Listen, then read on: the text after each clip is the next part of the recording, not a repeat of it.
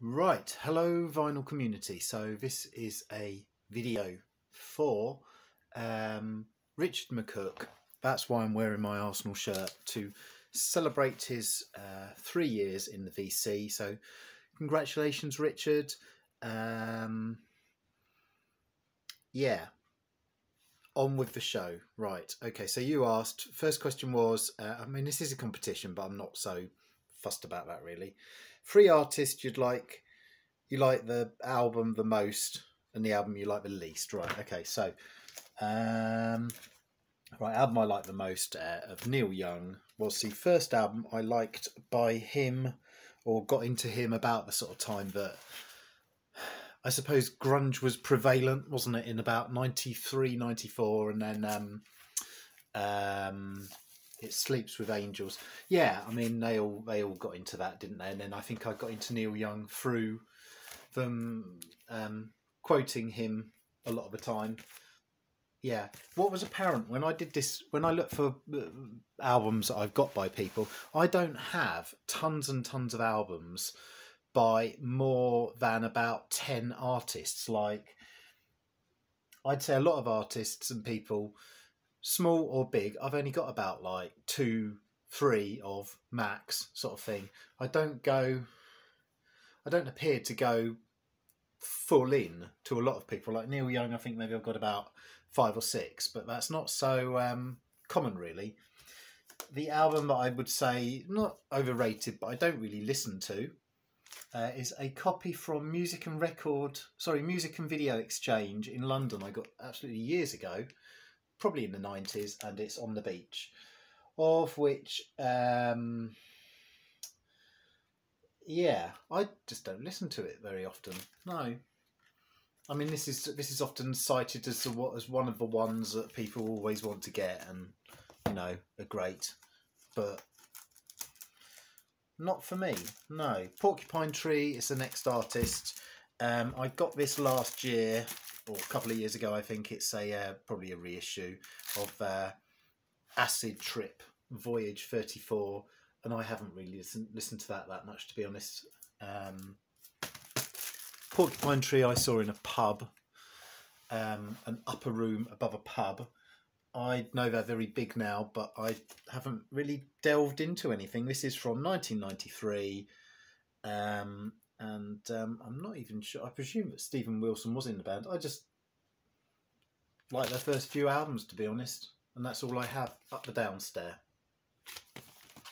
And the last artist of favourite album and least favourite albums, I don't know how to say this, but Walter, Wendy Carlos, so Sonic Seasoning, so aside for each season kind of thing. Obviously fall for Americans instead of autumn. So this is her album from 1972. And then I think she must have had a lot of contractual obligations to do. So this is a sort of a typical thing that will probably happen. So this is Walter Carlos by request. So there's Eleanor Rigby on here, and there's some more interesting stuff. There's Handel's Water Music. What's New Pussycat is on here.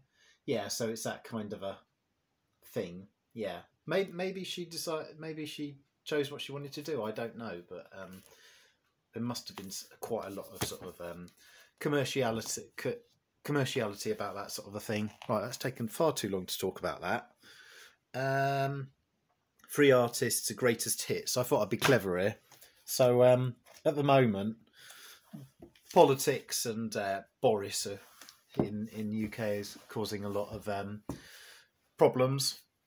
So I decided that this would be his greatest hits of sorts, because this is well, you don't want to listen to politicians all the time, do you? So this is narrated by Edward R. Murrow, and it's sort of the greatest hits of the famous speeches of Sir Winston Churchill on CBS.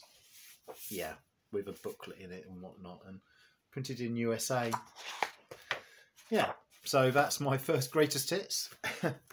The second I have two of, ironically, hasn't got Wind of Change on here. So we have the 5-track sort of best of mini LP gold ballads with a typical Scorpions cover on it.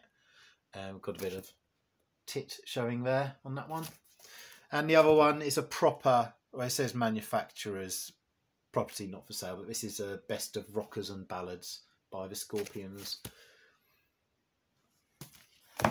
And the last band, Greatest Hits. You've probably never heard of this band, most of you. So they're called Young Fresh Fellows. So they've been around since 80s, I suppose, and I got into them 90s. It's that sort of garage pop kind of thing, but with some fairly obscure songs on here, one of which was used on a Kodak advert, certainly in the UK, called Picture Book, for Kodak cameras. If they still exist, I don't know. Yeah, some of the songs: Hank, Karen and Elvis, Taco Wagon, Horses, Horses, Horses, Horses, Take My Brain Away, Rock and Roll, Pest Control. Yeah, this is a Spanish compilation with a free 7-inch. I think I've shown it before. It's got a zippity doodah, I think, on it, or something like that. Or Sometimes I Want You for Your Money. So yeah, so they're a band. I suppose if you would put them in any particular category or compare them, I might say they're a bit more like a more straightforward They Might Be Giants, or maybe King Missile sort of thing. Humour and music, something that is quite difficult to do at times, isn't it? 3 CDs then that I would like on a record. So rather in a self-obsessed way, I would like one of the CDs that I did on record. So that is my first foray into sampling. There. I know you can get it done. It costs like 50-60 quid or something, I think.